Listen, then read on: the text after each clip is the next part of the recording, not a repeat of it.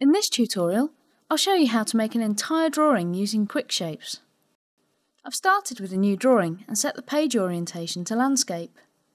On the Tools toolbar in the QuickShapes flyout, you can see that DrawPlus has a lot of different shapes for us to use.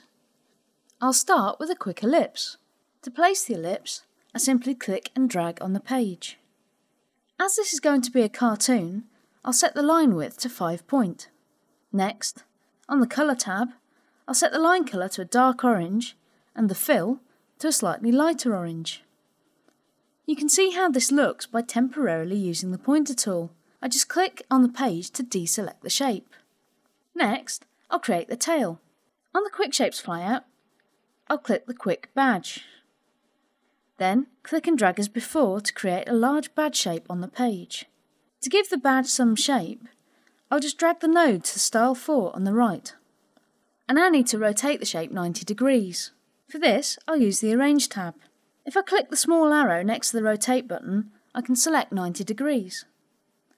Now we can select the pointer tool and position the tail in place.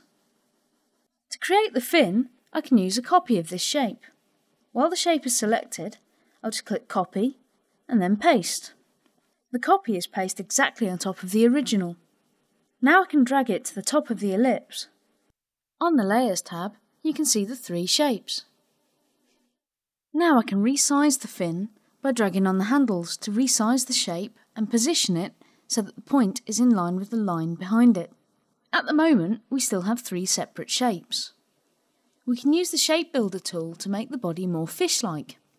With the Shape Builder tool selected, I drag a line from the tail to the body. The shapes highlight to show that they'll be changed. When I release the mouse button, the 2 shapes are added together. You can clearly see this in the Layers tab. We can also use the Shape Builder tool to create new separate shapes. I'll move the pointer over the top half of the remaining Quick Badge. To split the shape, just click once. We now have 2 shapes. I can use the second shape to create the pectoral fin of our fish. Before we continue, let me show you what would happen if we click the bottom half of the Quick Badge with the Shape Builder tool.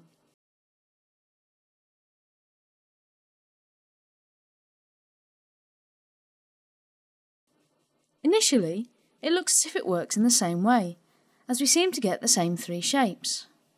However, when I move the shape, you can see that it's created a hole in the shape beneath. This can produce some very useful effects. Back on the original drawing, we'll now select all of the shapes and click the Group button.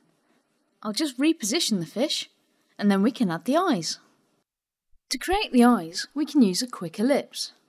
This time, I'll hold down the Shift key while dragging to get a perfect circle. We can leave the line colour as it is, but I'll just change the fill to white. Next, as the ellipse is still selected, I can just click and drag to create a smaller circle for the pupil. This time, I'll drag the node down a little. This creates a wedge in the circle and acts as a highlight. The other node controls the position. To colour this shape, on the Colour tab, I'll click the Link button and then set the colour. With the pointer tool, I'll select both objects and click the Group button. I want to give my fish a second eye and can easily do this by copy and paste. However, I want the new eye to go behind the first one. I can do this by using Target Insert. With the group selected, on the standard toolbar, you can see the Target Insert buttons. These give you the option to draw in front, behind, or even inside the selected object. I'll click Draw Behind. Note how the edges are highlighted with an orange glow. Then, copy and paste. The newly pasted object is selected. I can move the new eye to the right and make it a little smaller. Notice that it's behind the first eye that we created. Before I draw the mouth, I'll need to click Draw Behind again to turn it off. I'll just readjust the eye slightly and then use a simple ellipse to create the mouth.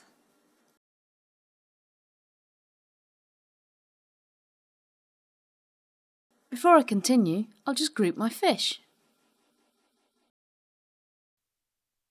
I'll now add a background. With the fish selected, I'll click Draw Behind.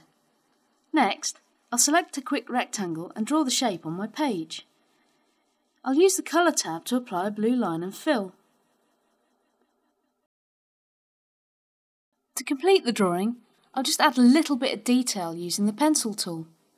Before I start, I must click Draw Behind to turn it off again. I want to use the same colour as I used for the fish outline. This has been handily added to the document palette. I'll just select it and then I can just draw.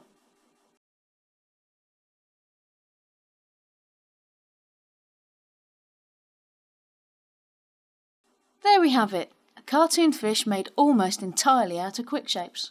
If you need more information, see the How To tab, DrawPlus Help, or our other online tutorials. Thanks for watching.